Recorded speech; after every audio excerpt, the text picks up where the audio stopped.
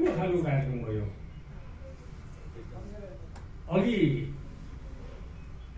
त्यहाँ अनिल पौडेलले बोलिरहँदा म यहाँ बसेको थिएँ, अलि म आउँदै पनि थिएँ। हिजो 12 बजीसम्म लेख्ने भएको, त्यसले अहिले मलाई ऊङ लाग्यो। हिजो एउटा सानो आर्टिकल लेखेर हालेको थिएँ, संस्मरण जस्तो, त्यसले ऊङ लाग्यो। त्यसै मैले कल्पना गर्दै थिएँ कुम कास्थली कुतिर, कुम कास्थली कास्थलीतिर मेरो ध्यान गइरहेको थियो। कास्थली तातो ठाउँ छ, त्यो लेखाइ ठाउँ पनि छ, नजिकै लेख पनि भएको, तातो पनि।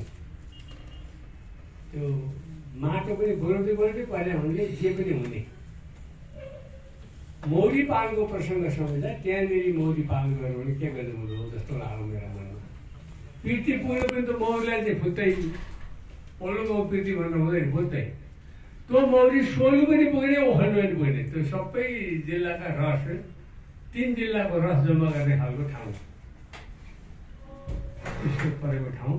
सायद उहाँहरूका मनमा पनि आफ्नो गाउँमा मौरी पालन गरेको हुन्थ्यो भन्ने लाग्यो होला। त्यो डिलोपरीकी खड्का आमै मरेको धेरै दिनपछि भेट्यो नि त त्यहाँ। त्यो टोलतिर मौरी पालन गरेर कस्तो हुँदो भन्छ, तातो छ, दक्षिण भइदिया छ है। मेरो मनमा त्यो लाग्यो। मान्छे हौसिएर कहाँ पुगो मन छैन। अलि होमजीले भन्नुभयो, अरू नेताले भन्नुभयो, मान्छेको मन यहाँ बसिया छैन, हावामा उडिरहेको छ मन। मनै हावामा उडेपछि खुट्टो भुइँमा बस्दैन। समस्या त छ।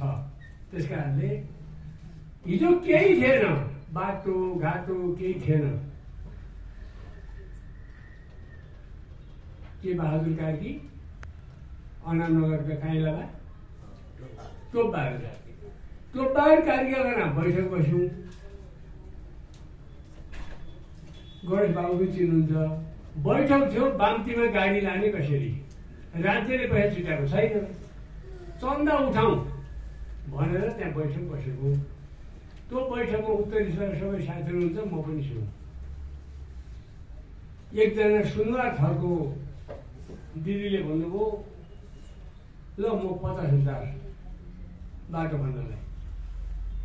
मेरो बुढासँग बेग्लै मागे नि, यो त मेरो हो, मेरो तर्फबाट भन्ने एकजना को महिला हो, तपाईँ जान्नु होला, यो कुम कास्टतिरको महिला। उहाँले बाटोको लागि आफ्ना त्यो बेलाको 50,000 दिनुभयो। त्यो उत्साहले मान्छेले बाटो खने, बाटो त पुग्यो, मान्छे बसेन। मान्छे किन बसेन? हामीले धेरै गम्भीर हुनुपर्ने चिज यहाँ छन्।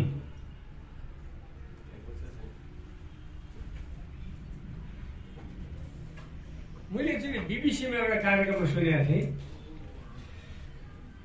जुवा प्रशस्त मारो, आम्दानी भयो भएन। जुवा मारेपछि बीबीसीले भन्यो यो आम्दानी होइन भन्यो। भका गुन्द्री मारेर खतरा बनाइदिए, एउटा खल्ते पैसा अर्का खल्ते मात्रै गएको, त्यहाँ वृद्धि भएन। त्यो आम्दानी होइन। बरु गुन्द्री बनेको आम्दानी हुन्थ्यो। हजारौं त खल्ते हुँदैन थियो, एउटा गुन्द्री बन्थ्यो। गुन्द्री बनेको आम्दानी हुन्थ्यो। गुन्द्रीमा बसेर जुवा खेल्दा पैसा धेरै मार होला, त्यसैले त्यो आम्दानी होइन भनेर। आज हाम्रो ताल पुँजीवाद भनेको छ। उद्योग बिनाको के पुँजीवाद हुन्छ? उद्योग बिना मजदुर हुँदैन। के पुँजीवाद हुन्छ? यो कस्तो खालको पुँजीवाद हो? अनि हाम्रा ध्यान पनि कहिले 70 करोडमा, कहिले 6 तलामा। ती त मन्त्री पो हुन्छ। मन्त्री सानो कुरा हो? समाजले योगदान गरेर एकदम पारङ्गत भइसकेको मान्छे, यसले मुलुकलाई हाँक्न सक्छ, यसले मुलुकलाई योगदान दिन्छ भनेर बनाएको चिज हो त्यो मन्त्री भनेको। यस्ता क्रियाकलाप र कहाँ छ पैसा? त्यहाँ त्यो पैसा भनेको त्यही जुवा खेलले जुवाडेको पैसा, त्यो कमाइ भनेको मुलुकलाई आम्दानी भएको छैन। अनि केही मान्छेलाई खुवायो, तिनलाई पछि हिँडायो, हाइर उयो गर्यो। यति त पञ्चायतले पनि गरेको छैन। अनि मान्छेमा निराशा भयो। अघि एउटा जोगीसँग मेरो कुरो भएको थियो, एउटा जोगी गएको छ मेरो भोजु जोगी इलाम पुगेछ। यहीँ मन्त्रमा बस्दै बस्दा बस्दै जोगीले फोन गर्यो, के छ बाबु भन्नु नि त्यहाँको स्थिति भने अलिअलि बतायो। एमजीलाई तपाईँले सेयर पनि गरेका होला। त्यस कारणले अहिलेको स्थिति भनेको यो जुवा मार्ने आम्दानी जस्तो छ। तपाईँलाई एकदम मन घोच्ने कुरा म बताउँ, मेरो मनमा लागेको राष्ट्रिय झन्डा माइतीको मण्डलमा देख्नुभयो ठुलो झन्डा क्या मजाले फरफराउँछ। यो बिलले धेरै हेरिनु होला त्यो झन्डा है, धेरै दिन बसेर हेरिनु बिलले त हामीसँग पढ्दै राष्ट्रिय झन्डा फरफराउँछ। राष्ट्रिय झन्डाको कपडा कहाँको हो? हाम्रो हो होइन। त्यो राष्ट्रिय झन्डा फरफराउनलाई बनाएको खम्बा छ नि त, नोटबोर्ड कसी कसी अल्को खम्बा, अलि मोटो अलि गर्दै गर्दै तिखो पारेको, त्यो खम्बा कहाँको हो? हाम्रो हो। अनि यो बाँसमा गाडी हुँदैन हामीले, जसको हुती छैन। झन्डा बनाऊँ, बाँसमा गाडी हुँदैन। अनि कसलाई देखाउन गरेका? अनि हामी यसलाई विकास भन्यौँ। तपाईँहरू पशुपति पछिल्लोपल्ट 1 वर्षमा त जानुभएको छ कि छैन? जानुभएको छ? जानुभयो होला। तपाईँले 1 वर्ष होइन जिन्दगीमा पशुपतिनाथ भन्ने चाहिँ देख्नु भएको छ? कहाँ छ त्यो पशुपति भन्ने? पशुपतिनाथको त्यो परिसरमा मान्छे पल्ला जानुभयो, के गर्दा धेरैबाट जानुभयो। पशुपति नै चाहिँ होइन, कस्तो अनुहारको छ भित्र देउता हेर्नु भएको छ? धेरैले हेरेका छैन होला त्यो पशुपति, धेरैले पशुपति हेर्नु भएको छैन। त्यस्तो जनताले नहेर्ने पशुपतिलाई कम्युनिस्ट पार्टीको नेताले आदेश सुन हाल्यो अरे। अहिले पशुपति भनेको नाङ्गो जोगी हो, सुटेड पुटेड भएर हिँड्ने जात होइन त्यो, सुनको सिक्री लाउने जात होइन त्यो पशुपति। त्यो पशुपतिलाई सुन चढाउनु किन पर्यो? त्यो सुनको उत्पादन कहाँ हुन्छ? अनि यस्ता फुर्केहरू अहिले कसैले विकास के गरिस् भन्नु भने लडेको धरेर ठडाइदिए। रानी पोखरी मर्मत गरे, अनि के पायो? भात चाहिँ थालमा आयो त रानी पोखरी मर्मतले धरेर ठडाएर आयो, गङ्ग्रिङ्ग परेको राम्रो देखियो। त्यो आँखालाई राम्रो भयो, मुखलाई छैन, पेटलाई छैन। जनताको मन थामी छ। यता चाहियो उत्पादन बढाउनेतिर ध्यान देऊ। हिजो मैले त्यही एउटा भतिजालाई लेखेको त्यो पोखरामा छ। बेलुका अलिअलि मैले बिर्सिया कुरो सम्झिनु पर्यो भनेर उसलाई मेसेन्जरमा बोले। 2 भाइ त्यहाँ छन्, एउटा त बडा अच्छो उम्मेदवार पनि थियो माओवादीबाट अस्ति। ती 2 भाइसँग मैले लामै कुरा गरेँ बेलुका। अनि मैले कल्पना गरेँ ती 2 भाइ, अर्को एउटा भाइ पनि छ त्यहाँ, 3 भाइ, अरू को छन् बुझ्न बाँकी छ। पोखरा मात्रै मेरै टोल नजिकका हुन्थ्यो। ती सबै मान्छे त्यो टोलमा फर्किएदेखि टोल कस्तो हुँदो, अथवा क्राउड पनि त हुँदो नि। हाम्रा गाउँका बसे हिँड्दै जति मान्छे त्यही गाउँ फर्किएपछि कस्तो हुँदो गाउँ? आफूले गाउँलाई सम्झिनुहोस् त। सबै गाउँका बसे हिँड्दै जति फर्किने त्यही गाउँ भने गाउँ अट्छ मान्छे? सायद अट्दैन होला। हाम्रो अवस्था यस्तो छ कमरेडहरू। हामी जुन कुरो अहिले यी कसैले तपाईँलाई एकदम कडा आदेश दियो, नत्र त मर्छस् भनौँ भने मर्नुभन्दा त सबै गर्बारी मान्छेले नेपालमा परेका बाहेक कपडा सबै खोकामा फाल्नु भन्नु भने हामी त सबै नाङ्गा हुनु छ। हामीसँग कपडा छैन। अनि फुर्ती ठुला राष्ट्रवादका कुरा, राष्ट्रवादको कुरो उठ्यो। पहिले नेपालको राष्ट्रिय झन्डा चाहिँ नेपालको कपडाबाट बनाउनु सिउँछु भन्नु पर्यो परेन हामीले? अनि मान्छे ठुलो छ, हुल छ, त्यतै हो भनेर हुन्छ? यस्ता मान्छे राजनीति मान्छे होइन। कार्ल मार्क्सले युरोपभरि कार्ल मार्क्सलाई चाहिँ लखेटे, छोरछोरी खान नपाएर मरे। अहिले यस्तो कम्युनिस्ट झ्यापझ्यापी हुन्छ भन्ने उनले बुझेका थिएनन्। तर एउटा थेसिस चाहिँ लेखिदिए उनले, त्यही थेसिसमा कुर्याएर सुने हामी। कार्ल मार्क्सले हो त्यस्तो बुझ्ने मान्छे चाहिन्छ, थोरै भए पनि हुन्छ। ठुलो सङ्ख्या चाहिँदैन, भित्र बुझ्नु पर्यो, डढेर तपेर मरेर गर्नु पर्यो। समस्या हामी कहाँ एउटा छ। म त सांसदसम्म पनि भएँ नि त, त्यहाँ सिंहदरबारभित्र पसेँ, भुइँकलमा चाहिँ पुगिन, भरेको माख्नु भयो, सिँढीबाट हेरेँ के गर्छन् भनेर चाहिँ त्यो देखाएको छु मैले। हामी हाम्रो आफ्नो गर्ने काम के हो त्यसलाई हामीले ध्यान दिएका छौँ छैनौँ। गर्ने काममा ध्यान दिएको भयो त। हामीले सडक खन्यौँ, त्यो दिदीले अघि मैले भनिसकेँ 50,000 रुपियाँ हाल्नुभयो, उहाँको श्रीमानले कति दिए त्यो थाहा छैन, उनले भनिन् कुन काठपाडीको मान्छे हुन् ती। बाटो लग्यो, ठाउँमा त पिच पनि भयो त, तामे मुन्दै त अलिकति पिचै पो भएछ। अस्ति आउँदा त पिच पो थियो तामेमा, गुप्तेश्वरतिर हो कि पेटीको गएको थियो। त्यो पिच छ अलिकति तामेमा, जङ्गलमा छ, बस्तीतिर धुलो हुने ठाउँतिर जाइन। अलिअलि त्यहाँ पिच छ भयो, मान्छे बसेन, त्यो विकास मान्छेले स्वीकारेन छ नि। स्वीकार्ने विकास गर न। मान्छेले स्वीकार्ने विकास भनेको चाहिँ तत्काल मान्छेलाई आम्दानी हुने विकास। अर्को कुरा विदेश धेरै गए भन्ने धेरै हल्लामा नकुद्नु होला।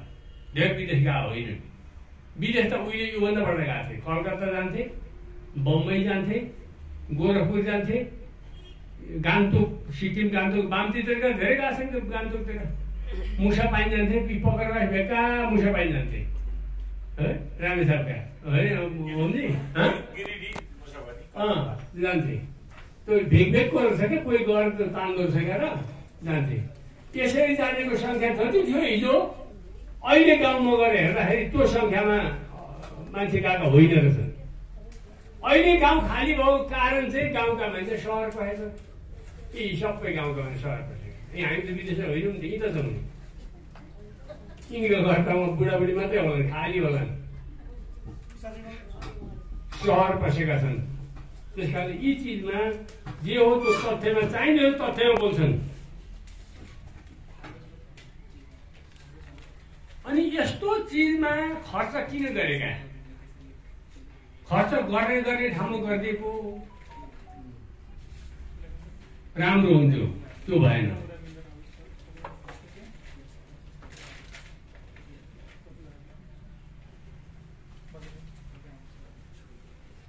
पशुपति नेपालका उद्योग कतिवटा छन् जिउँदो उद्योग, छाडा कारखाना गयो के गयो त भन्छौँ नि, 2-3टा उद्योग चाहिँ जिउँदा छन् है, रोजगारी दिएका छन् ती उद्योगले।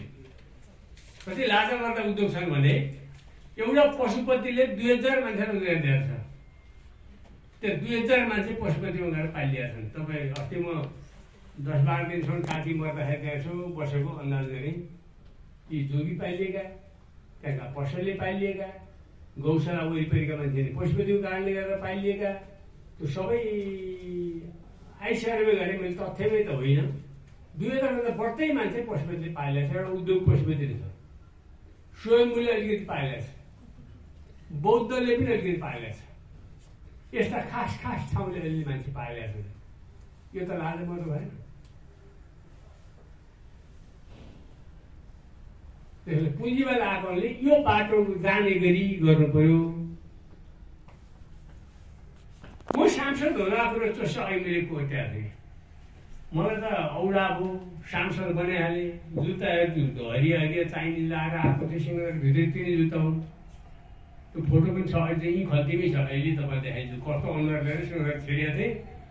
त्यो भोलिपल्ट पर्सिपल्ट कोट लगाएर आइज भने कोट सोट छैन, कोट किने पैसा पनि छैन।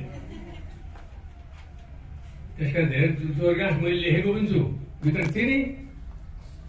अब मैले रामेछापमा बाटो चाहिँ रामेछापमा कम्तीमा त्यति गरौँ भन्ने मात्रै थियो। मैले केही दिन्छु पनि गरेको छैन, त्यसै भोट हाल्दा हुन्छ जनताले। मैले यो ल्याउँछु बोलेकै होइन। मेरो मनमा त्यो बाटो ल्याउने प्रयास गर्छु चाहिँ भनेको थियो मलाई ठाउँ ठाउँमा हो। त्यसपछि बाटो कता छ त भने खोजी गर्दै बाटोमा पैसा हाल्ने काम गरेको, सहरमा लाने मात्रै। अनि अर्को पनि त्यो तपाईँलाई गर्वका साथ भन्ने ठाउँ रहेछ, मैले पनि त बिर्सिसकेको छु। अस्ति रेकर्ड गरेर पारेँ, बिपी हाइवेको प्रस्ताव पनि मैले गरेको छु। 3 वर्ष काङ्ग्रेस हुँदा त्यो बिपी हाइवे पनि सम्झिन्छ त्यसले। त्यो प्रस्तावक म, त्यसको स्पष्ट सोध्ने शिवबहादुर देउजा, केशव बडाल र कृष्ण गोपाल श्रेष्ठ 3 जना हुनुहुँदो रहेछ। त्यो रेकर्ड अस्ति भर्खर फेला पारेर त्यसपछि गतिविधि फेरि यो घुम्यो। मैले आर्टिकल हालिदिएको छु। तर मैले कहिल्यै त्यसका टुक्रा काम गर्ने ठेकेदारका पछि कुदेर लिब्रिकेट दिने भाइ खाउँ कहिले भने।